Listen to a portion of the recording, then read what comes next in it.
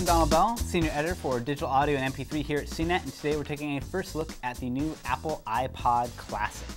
It really is identical in form factor to the 5th generation video iPod. The main difference is that it's thinner for the capacity you get. Right now I've got the 80 gigabyte iPod Classic and the 30 gigabyte 5th generation iPod, and they're about the same width.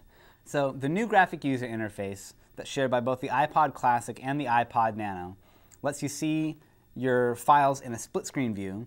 The other cool thing about the iPod Classic and the iPod Nano is that now you can go inside the music menu and access the cover flow mode that lets you browse your music collection. You can also browse your music collection using the list mode, but the cover flow mode is just a cooler looking way to do it. It's not any more functional, it's not any quicker, it's just more entertaining. Another reason to go with the iPod Classic over the iPod Nano is that it's going to be a much better portable video player for you. It's a 2.5-inch screen versus a 2-inch screen. It's going to be the same resolution, 320 by 240.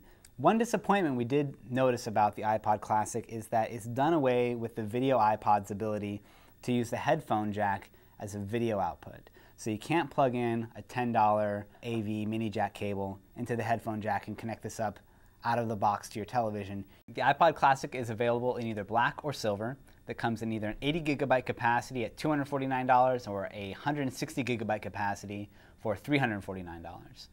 I'm Donald Bell, and that was a first look at the iPod Classic.